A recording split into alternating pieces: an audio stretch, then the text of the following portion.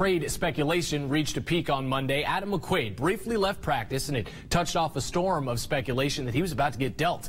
So how do the players themselves deal with a stressful day? By turning the tables on the media.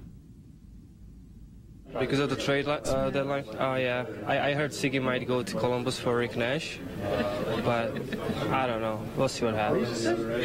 He said you might go to Columbus for Nash. French fries, come on. I don't want that to happen, but I heard on TV that we have some issues in the room, so that's the reason. Yeah.